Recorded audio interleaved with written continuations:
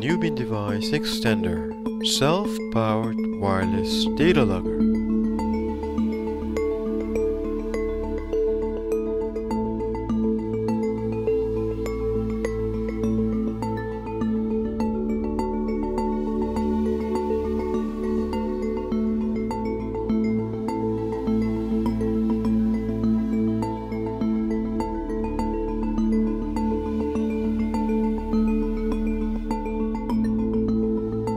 Let's start with the BeanDevice front panel, from left to right.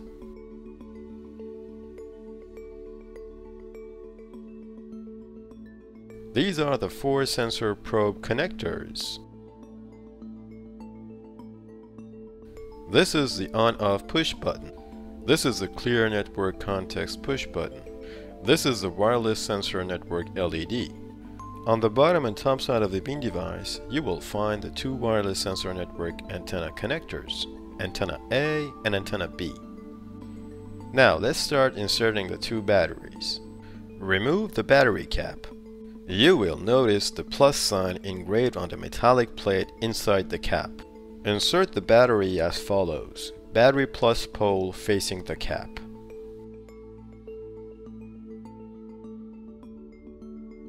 Replace the battery cap. Make sure the cap is tightly screwed onto the BeanDevice. Screw the wireless sensor network antennas, antenna A and antenna B, onto the wireless sensor network antenna connectors. The BeanDevice is now ready for use. The BeanDevice is now connected to the computer on which the BeanScape, the wireless sensor network software, has previously been installed. Introducing you the BeanDevice configuration window on the BeanScape. From this window, you will be able to customize the display information through the type, reference, and label fields. Add notes.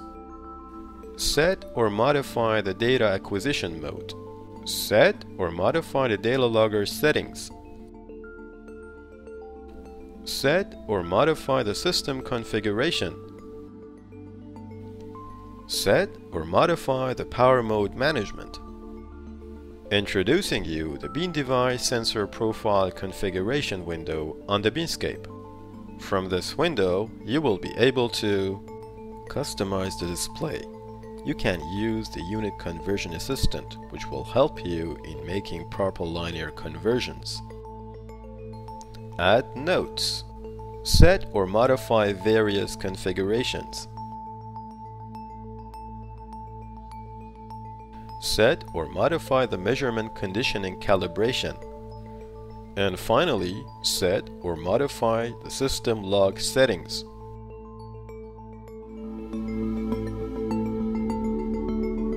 Thank you for watching.